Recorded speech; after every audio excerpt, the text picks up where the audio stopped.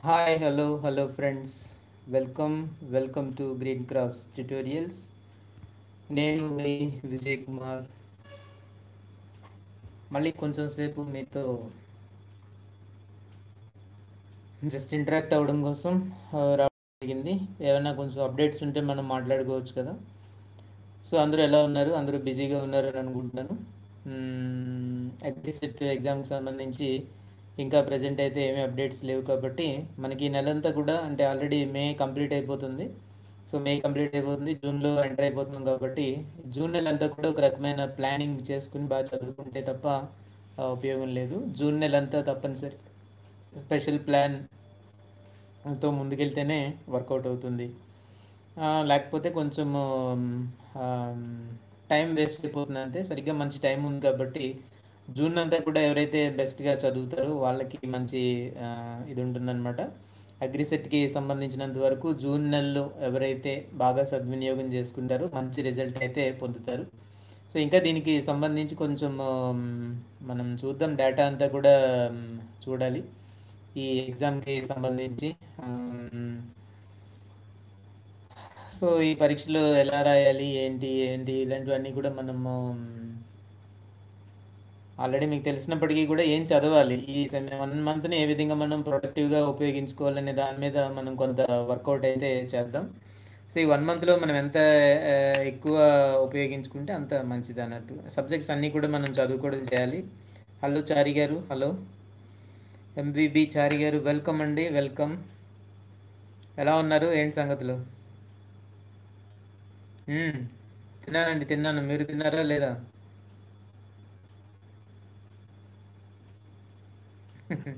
ఇలా తిన్నారా అని ఎవరైనా అడిగితే ఇలా తిన్నారా అని అడిగినప్పుడు వెంటనే మనకి రామ్ గోపాల్ వర్మ గుర్తొస్తున్నాడండి మధ్య. తిన్నారా అని అడిగేటప్పుడు ఏంటంటే రామ్ గోపాల్ వర్మ గుర్తొస్తున్నాడు. ఇలా తిన్నారా అని అడిగితే నాకు చాలా ఇదిగా ఉంటుంది. నాకు ఆకలిస్తే నేను తింటాను, లేకపోతే లేదు. మళ్ళీ దానికి ఎందుకు అడగడం అని ఉంటుంది కదా. సారీ, ఊరికే అన్నాను. మీరు తిన్నారా లేదా? అది బాగుంటుంది, అదొక రీజనింగ్ అనమాట. నాకు ఆకలిస్తే నేను తింటాను, లేకపోతే లేదు, అలా అవుతుంది.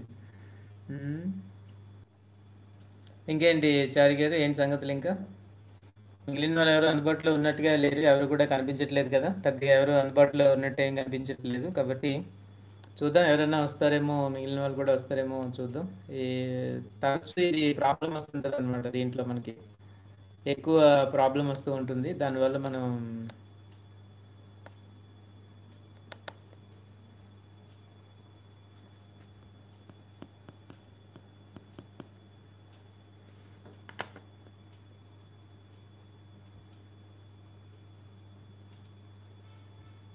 హాయ్ ఎవరండి? హాయ్ ఆర్ట్ వరల్డ్, చెప్పండి.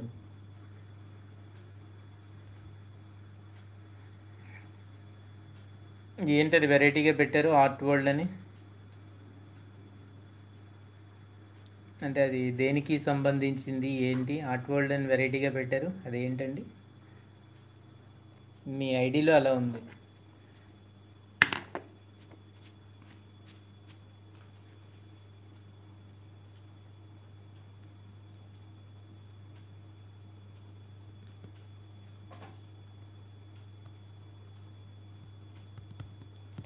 ఇంకేదైనా చెప్పండి. సో ఇది యాక్చువల్గా ఏంటంటే నేను అయితే ఇది చెప్పాలనుకున్నాను అనమాట. ఇంకా లేదు చారి గారు, ఇంకా డేట్ ఏం రాలేదు. ఇప్పుడేం రాదండి, ఇంకా జూలైలో రావచ్చు.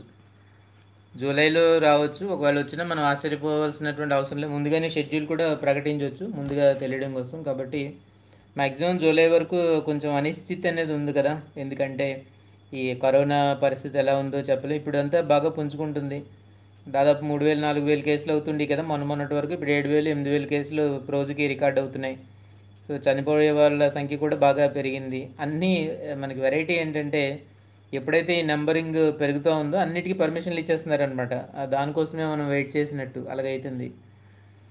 ఫైనల్ ఎగ్జామ్స్ ఉన్నాయి కదండి. జూలై 10 నుంచి 15 వరకు ఎగ్జామ్స్ అనమాట. ఫైనల్ ఎగ్జామ్స్ జూలై 10 నుంచి 15 వరకు ఈ ఫైనల్ ఎగ్జామ్స్ ఉన్నాయి. ఇప్పుడు ప్రజెంట్ కరెంట్ బ్యాచ్ వాళ్ళకి ఆంధ్రాలో, ఏపీలో.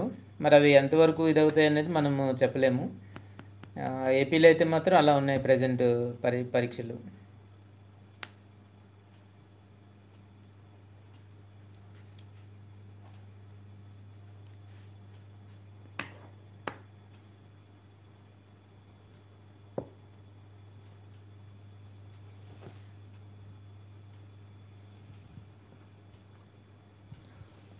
అంతా అంతా మనం అనుకున్నట్టుగా ఏం లేదండి ప్రపంచం.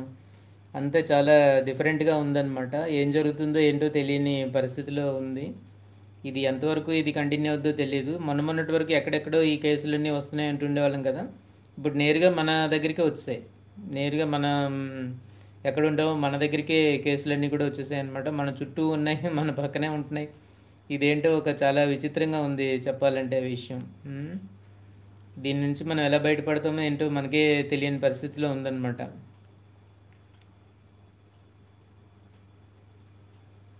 ఎలా బయటపడతామంటారు? కనీసం ఒక 2 ఏళ్ళైనా పట్టేటట్టు కనిపిస్తుంది ఓవరాల్గా మనం చూస్తే.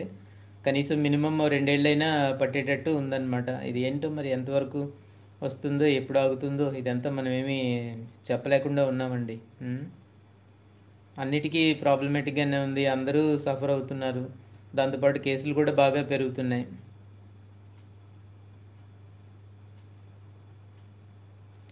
భార్గవ్ కేసెస్ బాగా అంటే మరి అప్పటికప్పుడు కొత్త రూల్స్ ఏమైనా పెట్టచ్చు కదా. ఇప్పుడు మళ్ళీ బాగా ఎక్కువైపోయింది అనుకోండి. ఎక్కువైపోయినప్పుడు ఏం చేస్తారు? ఎక్కువ కంటైన్మెంట్ జోన్స్ అని ఉంటాయి కదా. కంటైన్మెంట్ జోను, తర్వాత red zone, orange zone, green zone, ఇవి కదా అనుకుండేవి.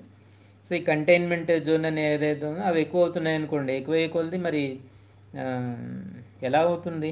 కేసులు పెరిగే కొద్దీ కంటైన్మెంట్ జోన్లన్నీ పెరిగిపోతుంటాయి. ఒక్కసారి ఎప్పుడైతే లాక్డౌన్ సడలించారో చిన్న చిన్న విలేజెస్లో కూడా రిపోర్ట్ అయిపోతున్నాయి. అంతకు ముందు వరకు ఏంటి, గ్రామాల్లోకి ఎవరైనా కొత్త వాళ్ళు వస్తే రానిచ్చేవాళ్ళు కాదు. ఇప్పుడు ఏమైంది? ఈ గ్రామాల్లో వాళ్ళే బయటికి వెళ్ళి ఊర్లన్నీ తిరిగి అవన్నీ తెచ్చుకుని అంటించుకుని అన్నీ చేసుకుని ఇచ్చేస్తున్నారు. గ్రామాల్లో ఒకసారి స్ప్రెడ్ అయిందంటే ఈ స్ప్రెడ్ని మనం ఆపలేమండి.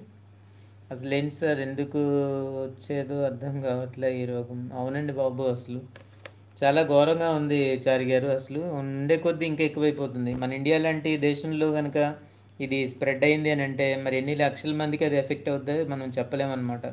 అది చాలా లేట్గా అయింది. అంటే ముందు జాగ్రత్తలు అని చెప్దాము. ముందు జాగ్రత్తలు తీసుకున్నప్పటికీ కూడా ఏంటంటే అంతవరకు ఆగి ఆగి ఆగి ఎప్పుడు విజృంభిద్దామా అని చూసే టైంలో మనం అన్లాక్ చేసామన్నమాట. సో అన్లాక్ చేయకపోతే ఏమవుతుందో తెలుసా? ఈ కరోనా కంటే ఎక్కువ మంది ఆకలితో చనిపోతారు.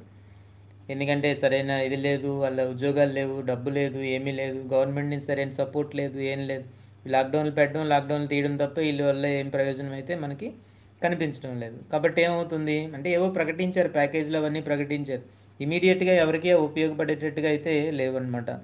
చూడండి, అసలు కరోనా కంటే దారుణం ఆ వలస కార్మికులు, వలస కూలీలు ఎవరైతే ఉన్నారో దాన్ని ఎవరైనా మనం ఊహించామో అలా జరుగుతుందని. అది చాలా బాధాకరం అనమాట. కిలోమీటర్ నడిస్తేనే మనం కింద మీద అయిపోతాం.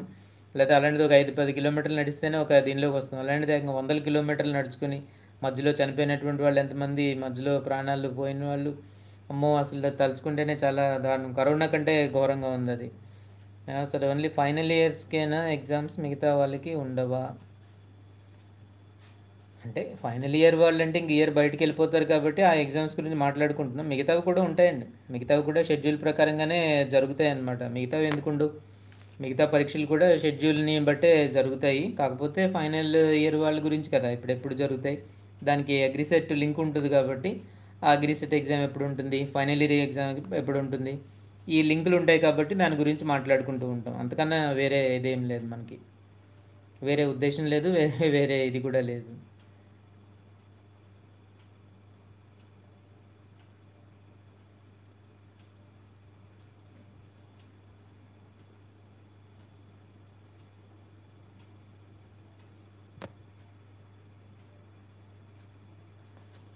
ఎప్పుడో ఒక 4 రోజులు ఉంటుంది మామూలు మన ఎగ్జామ్స్కి. అంటే ఫైనల్ ఇయర్ ఎగ్జామ్స్కి అగ్రిసెట్ ఎగ్జామ్ జరగడానికి కనీసం ఒక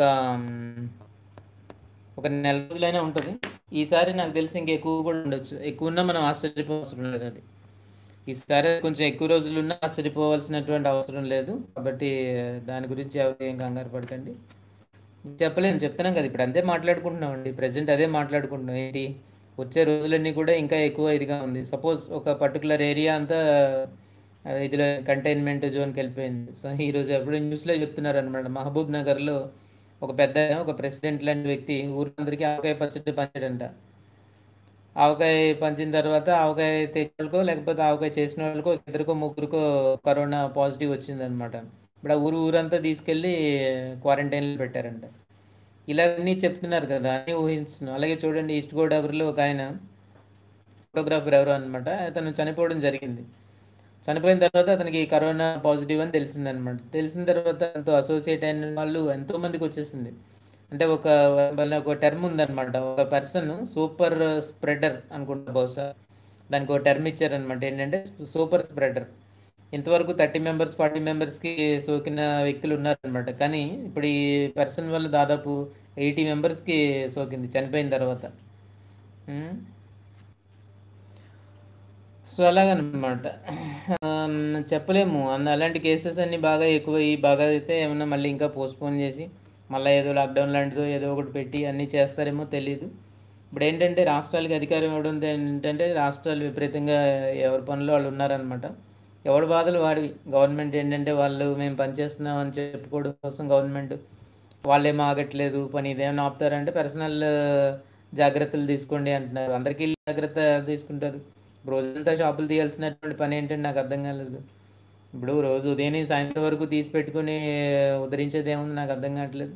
షాపులు తీయడానికి పర్మిషన్లు ఇస్తున్నారు, ఈ దేవాలయాలు ఓపెన్ చేయడానికి పర్మిషన్ ఇస్తున్నారు. చక్కగా నడిచిపోతుంది అన్నీ లేకుండా ఉంటే. మరొక నెల రోజులైనా ఏం ప్రాబ్లం లేదు దాని మీద. ఇదైన వాళ్ళు ఎవరు ఉంటారు కదా, హోటల్స్ షాపింగ్ మాల్స్ ఇవన్నీ కూడా అనమాట.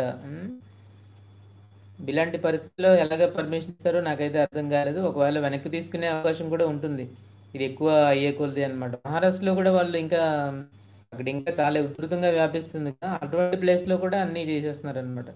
అంటే నాకు అర్థమవుతున్నది ఒకటే, ఏంటంటే ప్రజల ప్రాణాల మీద ఇంకేం లేదు. ఇంకా మనకి రాకపోతే మనం లక్, వచ్చింది అంటే అయిపోయాం అనమాట. సో అది చెప్పలేం కదా, ఎవరికి ఎంత రెసిస్టెన్స్ ఉంటుంది ఏంటనేది చెప్పలేం. షుగర్స్ ఉంటాయి, షుగర్ ఉంటుంది, ఇంకా అదర్ ప్రాబ్లమ్స్ ఉంటాయి. ఇంకా మరి చాలామందికి ఉండేది స్మోకింగ్ అలవాటు ఉంటుంది. ఇలాంటి వాళ్ళందరూ కూడా బాగా ఎఫెక్ట్ అవుతారండి. మరి మళ్ళీ తిరిగి వస్తారన్న నమ్మకం లేదు. మన వాళ్ళు ఏదో కథలు చెప్తున్నారు, ఎంతమంది వెళ్తే ఎంతమంది వచ్చారని చెప్పి. అనేక రకాలైన స్ట్రెయిన్ ఉన్నాయి కదా కరోనా వైరస్లో. సో సరైన స్ట్రెయిన్ కనపడిందంటే ఇంక వాడికి ఎంత రెసిస్టెన్స్ ఉన్నా అయిపోయామన్నమాట. కాబట్టి బై ఛాన్స్గా బ్రతుకుతున్నట్టు మనం అనుకోవాలి. ఎప్పటికి వ్యాక్సిన్ వచ్చినంత వరకు కూడా బై ఛాన్స్ మనం ఉంటున్నాము అని మనం అనుకోవాలి తప్ప మరొక ఇదేమీ అనుకోలేము. అసలు హోప్ అనేది లేదు ప్రస్తుతానికి చెప్పాలంటే. ఎక్కడికి వెళ్తే ఏమవుతుందో తెలీదు, ఏం చేయాలో తెలీదు. హెయిర్ కట్ చేసుకుందామంటే లేదు, అక్కడ ఏమవుతుందో తెలీదు. మొన్న ఎవడో హెయిర్ కట్ చేసినప్పుడు ఒక ఎంతోమందికి అంటించాడనమాట. ఏం చేయాలో తెలియదు. షాప్కి వెళ్ళామంటే షాప్లో ఏమవుతుందో తెలీదు. అంతా ఒక రకమైన గందరగోళంలో మనం ఉంటున్నాం అనమాట ప్రజెంట్. ఇది ఎంతవరకు సాగుతుంది ఏంటి అనేది మనము బాగా ఇది చేసుకోవాలి. ఉమ్. అలా ఉంది పరిస్థితి. ఇంక మరి చదువుకోవడమే మనం తప్పదు. మిగిలిన స్టూడెంట్స్కు చేయాల్సింది ఏంటంటే, ఏది ప్రపంచం తిరగబడిపోయినా మన చదువు మనం చదవాలి కాబట్టి మనం చేయాల్సిందే. నేను కూడా ఒక ఇది ప్రారంభిస్తున్నాం రేపటి నుంచి. ఒక ఆన్లైన్ అంటే 5వ తారీఖు నుంచి స్టార్ట్ అవుతుంది ప్రోగ్రామ్. ఈ లోపు మన వాళ్ళందరూ కూడా ఎన్రోల్ చేసుకోవాల్సి ఉంటుంది. అందులో ఎన్రోల్ చేసుకుంటే వాళ్ళందరికీ డైలీ టెస్ట్లు వీక్లీ టెస్ట్లు పెట్టే ఏర్పాటు అయితే చేస్తాం అనమాట. విత్ ఎక్స్ప్లెనేషన్, డైలీ టెస్ట్ ఒకటి వీక్లీ టెస్ట్ ఒకటి పెట్టే ఏర్పాటు చేస్తాను. కేసెస్ తక్కువ ఉన్నప్పుడు బాగా లాక్డౌన్ చేశారని నేను చెప్తున్నాను. ఏం లేనప్పుడు బాగా అసలు చితకొట్టేస్తుండేవారు కదా, బయటికి వెళ్తే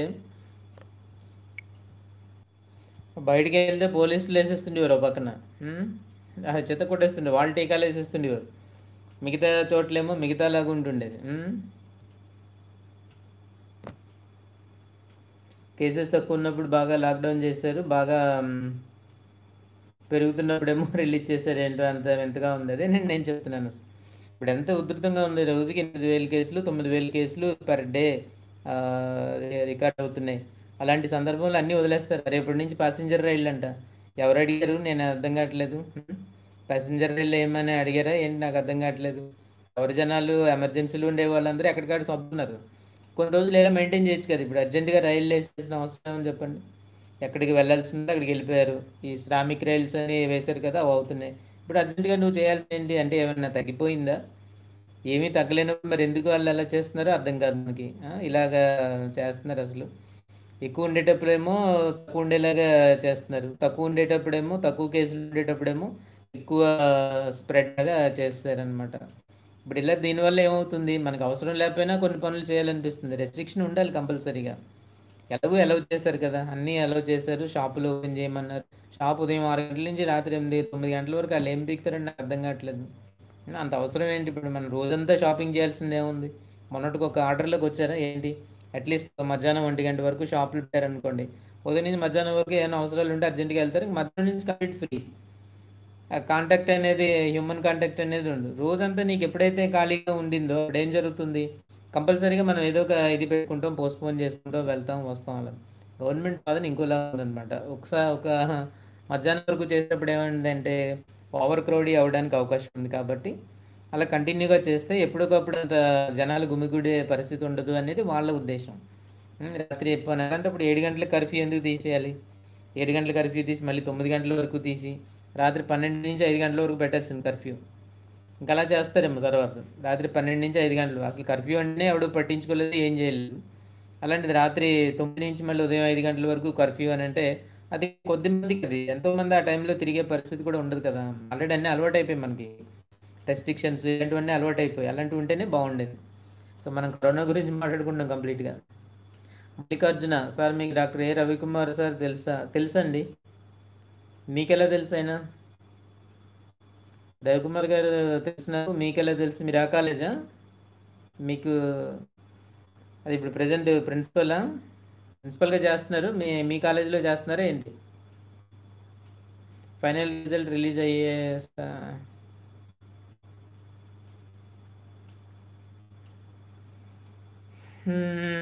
భార్గవ భార్గవ మా కాలేజ్ ప్రిన్సిపల్. అవును, మీ భార్గవ గారు మల్లికార్జున మీరందరూ ఒకటే కాలేజా?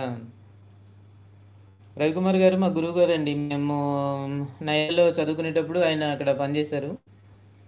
సో ఎకానమీ మాకు ఆయనే చెప్పారు. ఒక ఇయర్లో సంథింగ్ ఒక ఇయర్లో రవికుమార్ గారే మాకు చెప్పారనమాట.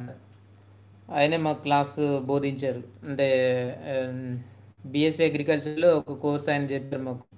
మంచి టూర్లు తీసుకెళ్ళేవారు అనమాట. ఆ టైంలో ఏంటంటే రవికుమార్ గారు, ఆయనకి అదే స్పెషల్. ప్రతి సాటర్డే రెడీగా ఉండేవాడు ఆయన. అది ఆల్రెడీ వారానికి ముందే బుక్ చేసి ఉండేవాడు అనమాట. కాలేజ్ బస్సు ఉంటుంది కదా, కాలేజ్ బస్సు మధ్యలో ఇది అయిపోతుంది అనమాట, ఆగిపోతుంది. ఏదో చెప్తున్నాను కదా. మల్లికార్జున గారు, భార్గవ్ గారు ఏంటంటే ఆయనే మొత్తం. రవికుమార్ గారు బాగా టూర్లు తీసుకెళ్తారు. సో ఈ టూర్లు ఏంటంటే ప్రతి సాటర్డే ఉంటాయన్నమాట కంపల్సరీ. ఇంక అందులో ఇదేం లేదు. ఆ కోర్స్ ఆఫర్ చేసిన 6 నెలల పాటు కంపల్సరీగా ప్రతి సాటర్డే, వీలైతే సండే కూడా అన్నీ తయారు చేయించేవాడు ఆయన. మొత్తం అన్నీ ముందే ముందే బుక్ చేస్తుండేవాడు. ఒకవేళ సాటర్డే ఏమైనా అందరికీ ట్రాన్స్పోర్ట్ ఉండదు కదా, కాబట్టి వేరే ఆల్టర్నేటివ్స్ అన్నీ వేరే చూసుకోమని చెప్పి ముందుగానే బుక్ చేసేవాడు అనమాట. ఎవ్రీ సాటర్డే కంపల్సరీగా టూర్కి వెళ్ళాలి. మొత్తం శ్రీకాకుళం, విజయనగరం, విశాఖపట్నం, ఈ ఏరియాలో ఉన్నటువంటి అన్ని ప్రదేశాలు మేము చూసాం మొత్తం ఓవరాల్గా. అంటే మరి ఆయనే చూపెట్టాడు అనమాట. అన్ని రకాల నర్సరీలు, అన్ని రకాలైనటువంటి ఎక్కడెక్కడో ఫార్మ్స్, ఇలాగ ప్రతి వారం ఒక ఇది ప్లాన్ ఉండేవారు. మళ్ళీ అన్ని అన్నీ తీసుకెళ్ళిపోవడం వెళ్ళేటప్పుడే తినడానికి ఏదో ఒకటి తీసుకుని వెళ్ళిపోవడం. మార్నింగ్ టిఫిన్ తీసుకెళ్తాం, మధ్యాహ్నం లంచ్ తీసుకెళ్తాం, వీలైతే నైట్కి కూడా తీసుకెళ్ళేవాళ్ళం. పులిహోర చేసుకెళ్ళేవాళ్ళం. మార్నింగ్ వచ్చేసరికేమో ఇవన్నీ తీసుకెళ్ళేవాళ్ళం. ఇలా ఉండేదన్నమాట. ఆ తర్వాత రోజుల్లో మేము అదే ఫాలో అవ్వడం మొదలుపెట్టాం. మేము కాలేజీల్లో చేరి, మేము టీచర్లు అయిన తర్వాత కాలేజెస్లో టూర్లు తీసుకెళ్ళేటప్పుడు అన్నీ ఇదే పద్ధతులు, ఆయన పెట్టిన పద్ధతుల్లో వెళ్తుండేవాళ్ళం అనమాట. సో అంటే ఉంది కదా, ఆల్రెడీ మేము వెళ్ళిన ఎక్స్పీరియన్స్ ఉంది కాబట్టి బయలుదేరేటప్పుడే టిఫిన్ తీసుకుంటాం, మధ్యాహ్నం లంచ్ తీసుకెళ్తాం, నైట్ ఫుడ్ ఉంటుంది. ఈ మూడు పట్టుకొని టూర్కి బయలుదేరుతాం అనమాట. ఇప్పుడు ఇక్కడ డిప్లొమా కాలేజెస్లో టూర్లు తీసుకెళ్ళేటప్పుడు అదేవిధంగా మొత్తం అందరినీ తీసుకెళ్ళి అన్నీ అప్పుడు ప్రాబ్లం ఉండదు మనకి. బయట ఒకటి కొనాలన్న సమస్య ఉండదు. ఏవైనా చిన్న చిన్న కూల్ డ్రింక్స్ అలాంటివి ఏమైనా ఉంటే బయట కొనుక్కుంటారు. కానీ మిగిలినటువంటివి ఏది కూడా, మెయిన్ ఫుడ్ అంతా బయట తినాల్సిన పని లేదు. బయట ఫుడ్ చాలా ఖరీదు ఉంటుంది. మినిమమ్ 100 రూపీస్ అయితే కానీ ఎక్కడ మనం భోజనం చేయలేము. దాంతోపాటు ఇంకా వాటర్ కొనుక్కోవాలి, ఇంకేమో కొనుక్కోవాలన్నమాట. వాటర్ బాటిల్స్, వాటర్ ప్యాకెట్స్తో సహా మొత్తం తీసుకుని వెళ్ళిపోతుండే వాళ్ళం అనమాట. సో అదే సిస్టమ్ మా డిప్లొమాలో కూడా చేసాం, అన్నీ తీసుకెళ్ళడం, స్టూడెంట్స్కి అరేంజ్ చేయడం. సో రవికుమార్ గారు అయితే టూర్లకి బాగా స్పెషలిస్ట్ అనమాట. ఆయన తీసుకెళ్ళినటువంటి టూర్స్ అన్ని కూడా మ్, మాకు బాగా ఇప్పటికీ కూడా బాగా గుర్తున్నాయి. ఇంతకాలం అయినప్పటికీ కూడా గుర్తున్న తర్వాత ఆయన ఇప్పుడు నేను ఇక్కడ సాలూరులో పనిచేసేటువంటి కాలేజీలో 2010లో ఆయన అప్పుడు ఇక్కడ పనిచేశారు ప్రిన్సిపల్గా. అప్పుడు నేను ఇక్కడ టీచర్గా పనిచేశాను కొంతకాలం పాటు.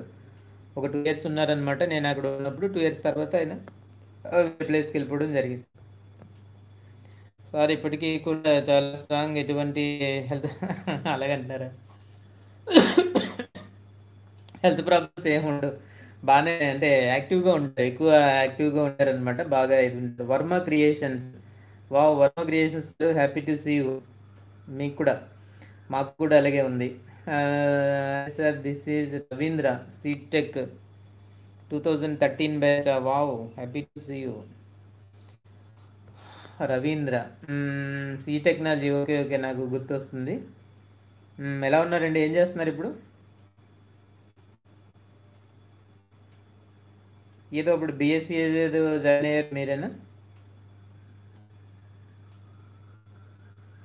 సో అదండి రవికుమార్ గారు. కాకపోతే కొంచెం చాదస్తం ఎక్కువ అనమాట. సార్కి కొద్దిగా చాదస్తం ఎక్కువ, చెప్పిందే 10 సార్లు చెప్తా ఉంటారు. సో 10 సార్లు చెప్తా ఉంటారు, కొడతా ఉంటారు, ఇంకా రకరకాలు ఇంకా ఎన్ని చేస్తుంటారు. లాస్ట్ ఇయర్ నేను గుంటూరు వచ్చినప్పుడు కలిసాను ఆయన్ని, గుంటూరులో కలిసాం అనమాట. అప్పుడు ఒక వర్క్షాప్ జరిగింది యూనివర్సిటీ తరపున, ప్రిన్సిపల్ అందరికీ కూడా వర్క్షాప్ జరిగినప్పుడు నేను వేరే కాలేజ్ తరపున వచ్చానమాట. ఆయనేమో అక్కడ విజయవాడ దగ్గర ఒక కాలేజ్ ఉంది, అది ఏంటంటే, మీ కాలేజ్ ఎక్కడ ఉందండి అది?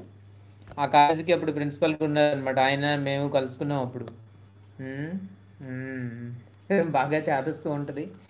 ఏదో ఇంకా చెప్పిందే చెప్తా ఉంటారు, ఇంకా చెప్తే చెప్తా ఉంటారు, అదే ఆయన చెప్పిందే చేయాలంటారు, లేకపోతే కష్టం. అప్పట్లో అంత చేదస్తూ ఉండేది కాదు, ఇప్పుడు కొంచెం బాగా చేదస్తంగా తయారయ్యారనమాట. అలా ఉంటుంది. అన్నీ మాత్రం ఫాలో అవుతుంది. ఆయనలో ఉన్నది ఏంటంటే, మనకుండే సిస్టమ్ ప్రకారంగా అంతా రన్ చేస్తారు. ఏదైతే మనకి యూనివర్సిటీ ఒక దీన్ని ఫాలో చేస్తుందో దాని ప్రకారం రన్ అవ్వాలని కోరుకుంటాను. మంచిగా జరగనివ్వండి, చెడ్డగా జరగనివ్వండి, కానీ రూల్ ప్రకారం వెళ్ళిపోతారు అనమాట. ఇది ఇలా చూస్తుంటారు ఎప్పుడు, ఇలా ఇలా ఇలా ఇలా చూసి ఇది ఇంతే అలా అంటుంటారు అనమాట. అది అడిగామని చెప్పండి, ఒకవేళ మీరు ఎప్పుడైనా కలిస్తే ఇలాగ విజయ్ కుమార్ అంటే తెలుస్తుంది. ఆ మేడం కూడా నేను బాగా తెలుసు, మన సార్ వాళ్ళ మేడం ఉన్నారు కదా, మేడం కూడా నేను బాగా తెలుసు. ఏదైనా డౌట్స్ అప్పుడు నాకు, అంటే ఏదైనా టెక్నికల్గా మనం ఆన్లైన్లో ఏదైనా చేయాలన్నా, ఏం చేయాలన్నా అప్పుడు నేనే చేస్తుండేవాడిని. భార్గవ్ గారు ఇంకేదో అడుగుతున్నారు సార్, ఆన్లైన్ క్లాసెస్ ఏమైనా స్టార్ట్ చేస్తారా మీరు, second year second sem subjects?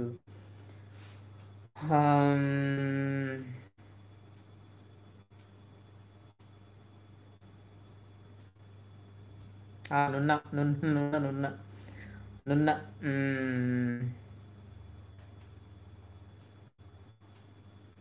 నున్నలోనే, అవును కరెక్టే. ఆన్లైన్ క్లాసులు ఆల్రెడీ రోజు చెప్తున్నాను. మీరు మన అగ్రిసెట్ గురు ఫేస్బుక్ పేజ్ ఒకటి ఉంది, దాన్ని మీరు ఫాలో అయితే డైలీ రెగ్యులర్ క్లాసులు ఉన్నాయి. ఎంటమాలజీ చెప్పాను ఇంతవరకు. ఈరోజు ఇంజనీరింగ్ బిట్స్ చెప్పాను అనమాట, ఎంటమాలజీ చెప్పాను. సో ఎంటమాలజీ 132 ఉంది కదా, 132 క్రాప్స్ డైలీ చెప్తున్నాను. ఈవినింగ్ 5కి, 5-6 మధ్యలో క్లాస్ స్టార్ట్ అవుతుంది. 1 అవర్ అయితే చెప్తున్నాను, ఓన్లీ ఆడియో క్లాస్ అనమాట. ఒకసారి జాగ్రత్తగా వినండి. అగ్రిసెట్ గురు అనే ఫేస్బుక్ పేజ్ని లైక్ చేయండి, మీకు వస్తాయి. కావాలంటే ఇప్పుడు వెళ్ళి ఫేస్బుక్లో అది చూడండి, సరిపోతుంది. డైలీ ఉంటున్నాయి. Second year second semester subjects అంటున్నారు. ఆల్మోస్ట్ అవన్నీ కూడా ఏంటంటే 2 ఉన్నాయి, కొత్తగా ఉన్నాయి, అవి చెప్పడానికి ట్రై చేస్తున్నాను. అదనమాట. నిజమే. విఏ అంటున్నారా, వాస మల్లికార్జున్ గారు, వికాస్ కాలేజ్ నున్న, వర్మ, అదే అదే రవీంద్ర. మీరు, నాకు ఐడియా ఉందండి. బీఎస్సీ డిస్కంటిన్యూ ఎందుకు అయింది? కంటిన్యూ చేసేయచ్చు కదా. గ్రీన్ ఫీల్డ్స్ విజయవాడ అంటున్నారు, చేసేయాల్సింది, కంటిన్యూ చేసేయాల్సింది. అవకాశం ఉంటే చేసేయండి. అది ప్రైవేట్ కాలేజ్ అయినా పర్లేదు, ఐకార్ గుర్తింపు లేకపోయినా పర్లేదు, బీఎస్సీఎస్సీ అనిపించుకోండి. అలా అనిపించుకుంటేనే బయట చాలా ఇది ఉంటుంది అనమాట. ఎక్కడైనా మీకు అవకాశం ఉంటుంది, ఏదో ఒక దగ్గర మీకు అవకాశం ఉంటుంది. మరి డిస్కంటిన్యూ చేస్తే ఎలాగా? ఒకవేళ అమౌంట్ ఏదైనా కట్టాలి అంటే ఎక్కడైనా చూసుకునైనా కట్టేసి జాయిన్ అయిపోండి. లేకపోతే మరి సగం సగం వదిలేయడం వేస్ట్ కదా, అలా చేస్తే బాగుంటుంది. మీ కార్డు ఏంటండి మరి? మరి అంతేం లేదు మనకి.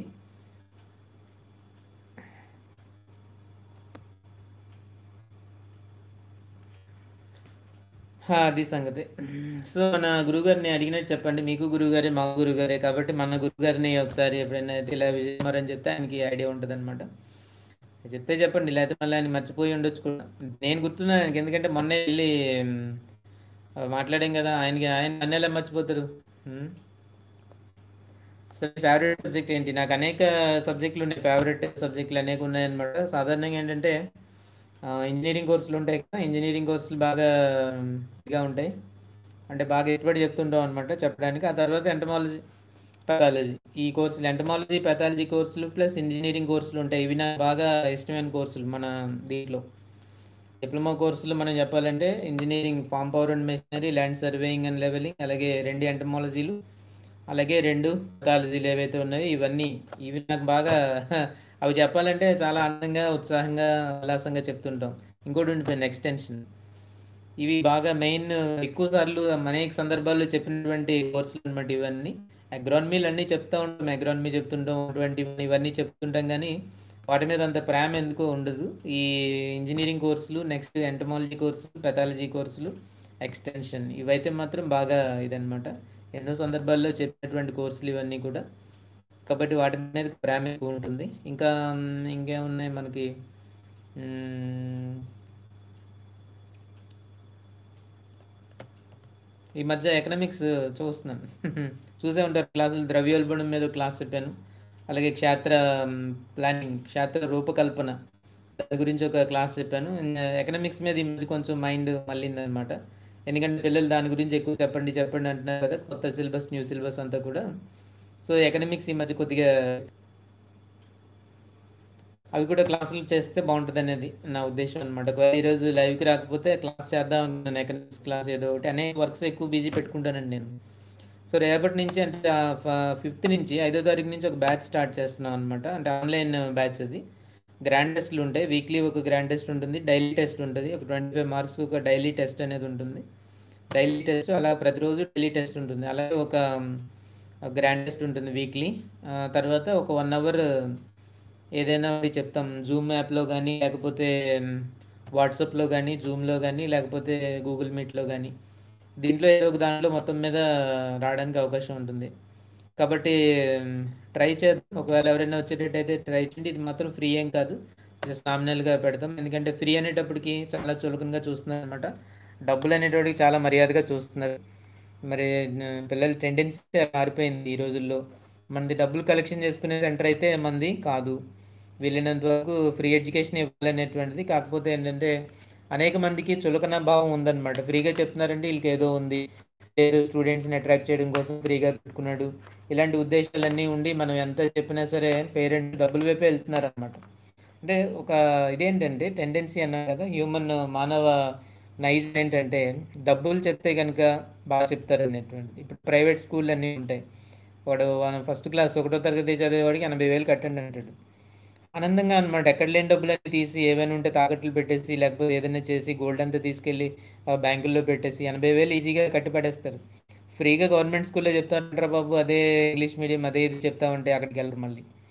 అక్కడ నాకు అర్థం కావట్లేదు అనమాట. సో అదొక ఇది, దాన్ని మనం ఏం చేద్దాం. ఈ ఈ దీంట్లో ఏంటంటే రియల్గా దానివల్ల నష్టపోయేటువంటి వాళ్ళు చాలా తక్కువ మంది, అంటే లాభపడేటువంటి వాళ్ళు చాలా తక్కువ మంది. ఇప్పుడు రియల్ డబ్బులు లేకుండా చదువుదామనేటువంటి కోరుకునే వాళ్ళకి తప్పనిసరిగా మనం ఒక ఆధారము దారి కల్పిస్తాం, వాళ్ళకి ఎలాగైనా ఎంకరేజ్ చేస్తుంటాం. అలాంటిది ఇప్పుడు కావాలని చెప్పేసి ఇలాగ మేము డబ్బులు కడతామని వస్తే ఎవరు వద్దంటారు? అలాగ అయిపోయింది మన ప్రైవేట్ స్కూల్ పరిస్థితి.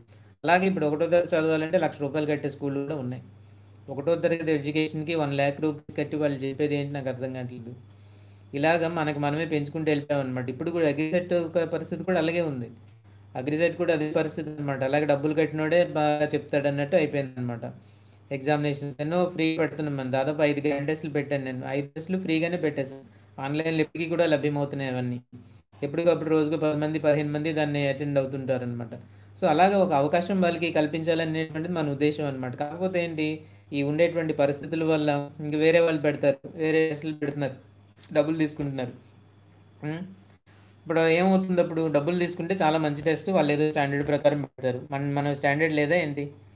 సరే పేపర్ రాస్తే తెలుస్తుంది అనమాట, పేపర్ సరిగ్గా రాస్తే తెలుస్తుంది. సో మొన్న పెట్టినటువంటి grand test paper 5 AGRICET grand టెస్ట్లో హైయెస్ట్ మార్కులు 80 మార్కులు దాటలేదు. 100కి 80 మార్కులు రాలేదు ఒకసారి రాసినప్పుడు, ఎవరికి కూడా రాలేదు. మిగిలిన వాళ్ళు కాదు వీళ్ళు కాదు. తర్వాత 2-3 సార్లు రాసిన తర్వాత వాటిని ఇంప్రూవ్ చేసుకోవడం జరిగిందనమాట. 60-70 మార్కులు తెచ్చుకున్నారు 100 మార్కులకి కూడా. సో మనకి స్టాండర్డ్ లేదని ఎవరు చెప్తారు? స్టాండర్డ్కే స్టాండర్డ్ ఉంటుంది ఇక్కడ. కాబట్టి ఏంటంటే ఒక బ్యాచ్ అయితే నేను కన్వీన్ చేస్తున్నాను. అది పెయిడ్ ఉంటుంది అనమాట, కాకపోతే ఎక్కువ అమౌంట్ కూడా ఏమి ఉండదు. అరౌండ్ ఒక 1000 రూపీస్ అలా ఉంటుంది. డైలీ టెస్ట్ ఉంటాయి, వీక్లీ టెస్ట్ ఉంటాయి. మొత్తం డైలీ టెస్ట్లు అంటే ఒక 25 డైలీ టెస్ట్లు ఉంటాయి. 25 డైలీ. అలాగే ఒక 4 గ్రాండ్ టెస్ట్లు ఉంటాయి. మొత్తం ఎన్ని 29, 30 వేసుకోండి, 30 టెస్ట్లు ఉంటాయన్నమాట. దాంతోపాటు ఒక 1 అవర్ వాళ్ళకి ఎవరైతే ఆ గ్రూప్స్లో ఉంటారో వాళ్ళకి ప్రత్యేకంగా వాట్సాప్లో కానీ లేకపోతే మీట్ జూలో కానీ క్లాస్ ఉంటాయి. సో ఇది సరిపోతుందా? 1 అవర్ క్లాసు, అలాగే ఒక గ్రాండ్ టెస్ట్ పర్ డే. ఏం అంతకన్నా ఇంకేం ఉంటుంది? ఇంటి దగ్గర మిగతా టైం అంతా చదువుకోవాలి. ఏం చదవాలి ఏంటనేది అంతా గైడ్గా. కాబట్టి ఇది ప్లాన్ అనమాట. దాని వివరాలు మీకు రేపు తెలియపరుస్తాను. మన అగ్రిసెట్ గురు ఫేస్బుక్ పేజ్ ఒకటి చూడండి. చాలా అంటే డిఫరెంట్ అయిపోవడం వల్ల ఏంటంటే అలాగా డిస్ట్రిబ్యూట్ అయిందనమాట. అగ్రిసెట్ గురు అనే ఫేస్బుక్ పేజ్ని అందరూ చూడండి. అగ్రిసెట్ గురు, దాన్ని పైన ఒక తంబు ఉంటుంది, దాన్ని లైక్ చేయండి. లైక్ చేస్తే మీకు నేను ఇలాగ పెట్టగానే మీకు నోటిఫికేషన్ వస్తుంది. డైలీ అది మాత్రం ఫ్రీ క్లాసే, ఆడియో క్లాస్ ఒకటి పెడతాను ప్రతిరోజు కూడా. ఈవినింగ్ ప్రతిరోజు కూడా ఒక ఫ్రీ క్లాస్ అయితే ఉంటుంది. మిగిలిన క్లాస్ కూడా ఉన్నాయి, మీరు ఒకసారి టైం వీలు పడితే ఒకసారి వినండి దయచేసి. ఓకే, ఇది ఫ్రెండ్స్ విషయాలు ఈరోజుకి. ఇంకేమైనా అడుగుతారా, ఏమన్నా చెప్తారా? ఏం కామెంట్స్ నేను చూడలేదు, సారీ. నా సబ్జెక్ట్స్ గురించి నేను చెప్పాను తప్పకుండా అంటున్నారు. హాయ్ పవన్ కళ్యాణ్ గారు, నిన్న కూడా వచ్చారు. హాయ్, ఏం చెప్పట్లేదు, వెళ్ళిపోతున్నారు. గురువుగారు సబ్జెక్టులు పీడిఎఫ్లు కావాలంటే అవే ఓపెన్ కావట్లే. అవి మీరు జాగ్రత్తగా ఓపెన్ చేయాలి. మీ బ్రౌజర్లో ఏదైనా ప్రాబ్లం ఉంటే అవుతుందేమో తెలియదు. నేను దానికి ఎటువంటి లాక్స్ ఇలాంటివి ఏమీ పెట్టలేదండి. నేను లాక్ ఏం పెట్టలేదు, ఏం లేదు. మీ బ్రౌజర్లో ఉంటుంది అంతా కూడా. బ్రౌజర్ సరైనది ఉందా లేదో చూసుకుని ఓపెన్ చేయండి, తప్పకుండా ఓపెన్ అవుతాయి. అందులో ఓపెన్ కాకపోవడం ఏం లేదు. నేను బాగున్నాను పవన్ కళ్యాణ్ గారు, మీరు ఎలా ఉన్నారు? ట్రబుల్ షూటర్ ఏదో అలా అలా మొత్తం మీద. అది గూగుల్లో సెర్చ్ చేస్తే అవే ఓపెన్ కావట్లేదు సబ్జెక్ట్ పీడిఎఫ్లు. లింక్ గూగుల్లో చేయడం, మన వెబ్సైట్లోకి వెళ్ళిపోండి డైరెక్ట్గా, నేరుగా మీరు వెబ్సైట్కి వెళ్ళిపోండి. greencrossfoundation.in వెబ్సైట్కి వెళ్ళండి. వెబ్సైట్లో మీకు ఖచ్చితంగా అక్కడ దొరుకుతాయి. greencrossfoundation.in వెబ్సైట్కి వెళ్ళిపోండి. వెబ్సైట్లోకి వెళ్తే కనుక మీకు ఖచ్చితంగా ఓపెన్ అవుతున్నాయి కదా. మన డిఫరెంట్ గ్రూప్స్ అన్నింటిలోనూ కూడా షేర్ చేసుకుంటున్నారు అన్నీ. అందులో ఉండేటువంటివే చూస్తున్నాం అనమాట. అవన్నీ డిఫరెంట్ గ్రూప్స్లోను వాటిలోను వీటిలోను అంతా షేర్ చేస్తున్నారండి. నేను చూస్తున్నాను కదా, అందరూ షేర్ చేస్తున్నారు.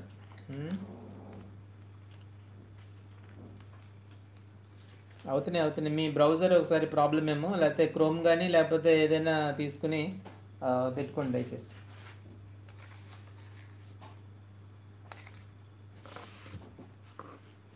అందరూ ఏంటంటే వెబ్సైట్లోకి వెళ్ళి మీరు లింక్ ఇది చేసుకోవాలండి. వెబ్సైట్లోకి వెళ్ళి చీమలు పట్టేసే కదా ల్యాప్టాప్ అంతా. సో వెబ్సైట్లోకి వెళ్ళి దాన్ని ఓపెన్ చేసుకోవడం మీకు రావాలి. మరి ఎలాగా? లింక్ షేర్ చేస్తాను కావాలంటే, కానీ గూగుల్లో సెర్చ్ చేస్తాను. Can I join Zoom call? రేపు వీలైతే రేపు చేద్దాం, లేదంటే ఇంకా టెస్టింగ్ స్టేజ్లోనే ఉంది. నాకు వచ్చినంత మాత్రం సరిపోదు, మీకు కూడా అవతల సిగ్నల్ ఉందో లేదో చూసుకోవాలి కదా. పవన్ కళ్యాణ్ గారు, రేపు కలుద్దాం, రేపు జూమ్లో కలుసుకుందాం. సేమ్ ఇంతే కదా, ఇక్కడ ఎలా ఉంది అక్కడ, కాకపోతే మీరు నాకు కనిపిస్తారు సేమ్, అదొకటి డిఫరెన్స్ ఇక్కడికి దానికి కూడా. ఓకే, ఇక్కడికి అక్కడికి ఒకటే డిఫరెన్స్ ఏంటంటే, ఇందులో అయితే నేను ఒక్కడనే మీకు కనిపిస్తాను, అందులో అయితే మీరు కూడా నాకు కనబడతారు. మ్యూచువల్గా మాట్లాడుకోవచ్చు. ఇక్కడ మ్యూచువల్గా మాట్లాడుకోవడానికి ఉండదు అదనమాట. మ్యూచువల్గా మాట్లాడుకోవాల్సిన అవసరం కూడా జనరల్గా ఉండదని నా ఉద్దేశం. ఏం మాట్లాడతాం క్లాస్ మధ్యలో? క్లాస్ అని చెప్తాం కదా, క్లాస్ మధ్యలో మీరు మాట్లాడేది ఏముంటుంది? డౌట్ ఏదైనా ఉంటే అక్కడ ఎక్స్ప్రెస్ చేస్తారు, లేదా టైప్ చేస్తారు, అయిపోయింది కదా. అందువల్ల ఏంటంటే దీనికి వెళ్ళిపోవచ్చు యాక్చువల్గా. యూట్యూబ్ క్లాస్ పెట్టుకుంటే ఇంక అంతకన్నా ఇదేంది ఏం లేదు. జూమ్లోనే పెట్టుకోవాల్సిన అవసరం లేదు. కాకపోతే ఏంటంటే ఎవరు వస్తారు ఏంటి రాదనేదే మనకి తెలియదు కాబట్టి ఇదనమాట. దానికి ఏంటి ఎవరు వచ్చారనేది తెలుస్తుంది, వాళ్ళు వచ్చారో లేదో తెలుస్తుంది, ఇలాంటివన్నీ ఉంటాయి కాబట్టి దాంట్లో మనం ఇదవుతుంటాం అనమాట. అది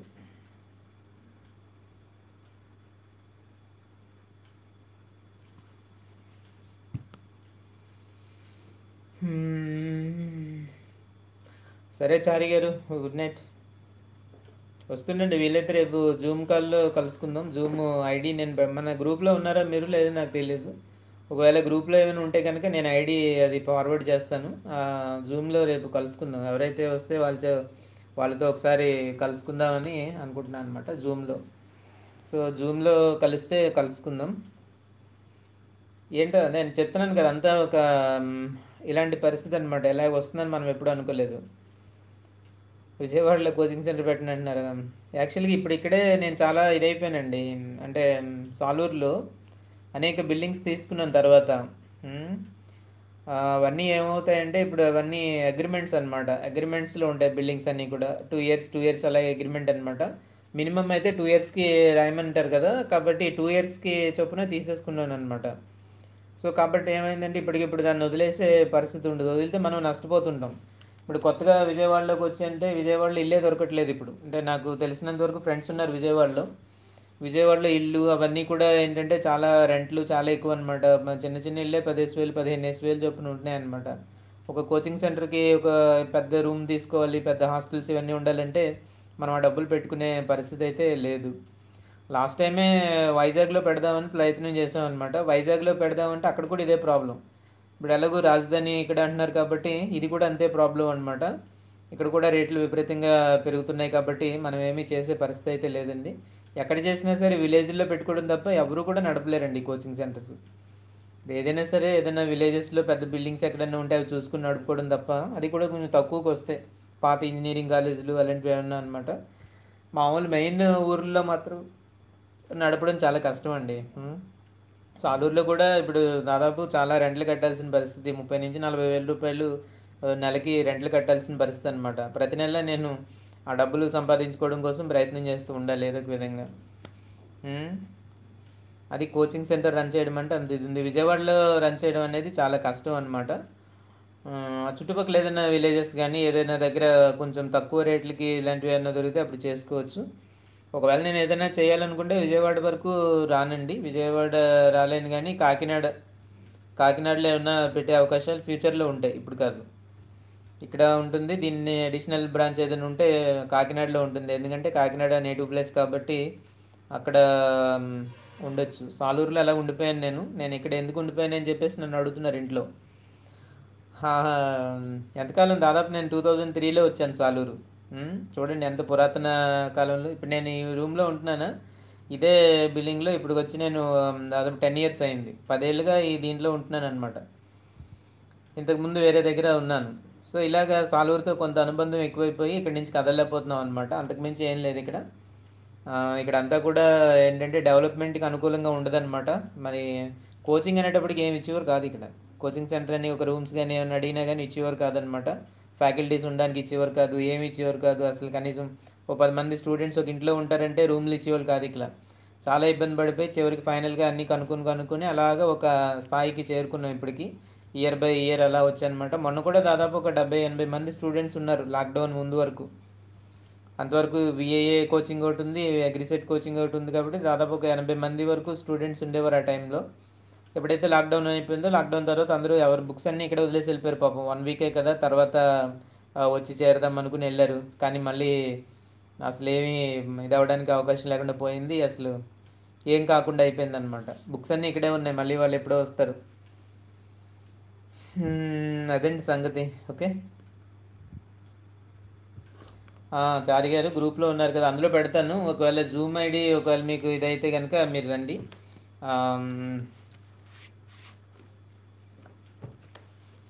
సరే అయితే పవన్ కళ్యాణ్ గారు ఉన్నారా? చూసారా ఎంత లాంగ్ ఎక్స్ప్లెనేషన్ మీకు ఇచ్చాను? అలా ఉంటాయన్నమాట. అంటే కొంచెం ఉన్నాయి. సెంటర్ అయితే మరి విజయవాడ సెంటర్, అలాగే ఇప్పుడు వైజాగ్ కూడా ఒక రాజధాని కాబట్టి అది కూడా రాజధానిగా చేస్తారని అంటున్నారు కదా. ఇప్పుడు అక్టోబర్లో ఇప్పుడు ముహూర్తం ఉందట. సో కాబట్టి అక్కడ కూడా బాగా డిమాండ్ అనేది ఉంటుంది. కాకపోతే ఏంటంటే మనం కొంచెం బాగా ఇంటీరియర్ అయిపోయింది. సాలూరు అనే ప్లేస్ ఏంటంటే బాగా ఇంటీరియర్ ప్లేస్ అయిపోయిందనమాట. సాలూరు బాగా ఇంటీరియర్ అయిపోవడం వల్ల మనం ఏమి అంటే దానికి ఏం చేయలేం. చుట్టుపక్కల ఉండే కాలేజెస్ వీటన్నిటిలోనూ కూడా మనకి పాజిటివ్గా ఉండదు ఇక్కడ. ఎందుకంటే ప్రతి కాలేజ్ వాడు ఒక కోచింగ్ సెంటర్ పెట్టుకోవడము, వాళ్ళకి వాళ్ళే డబ్బులు వసూలు చేసుకోవడం ఇలా చేస్తున్నారనమాట. నేను ఇక్కడ చుట్టుపక్కల ఉండే కాలేజీల మీద ఏమీ డిపెండ్ అవ్వలేదండి. సాలూరు కానీ చుట్టుపక్కల కాలేజీల మీద ఏమి డిపెండ్ అవ్వలేదు. వాళ్ళు మానని వాళ్ళు పోతారు, మనకేం తెలియదు. కాకపోతే పిల్లలు అటు ఇటు కాకుండా అయిపోతున్నారు అనమాట. వాళ్ళకి సరైన గైడెన్స్ ఇచ్చేది ఏం లేదు. ఎవరైనా ఒకవేళ లోకల్గా ఉండే వాళ్ళే ఇక్కడికి ఎవరైనా రావాలనుకున్నారనుకోండి, అక్కడ రానియరు. అలా ఉంటాయన్నమాట. అలాంటి పరిస్థితులన్నీ ఇక్కడ ఉంటుంటాయి.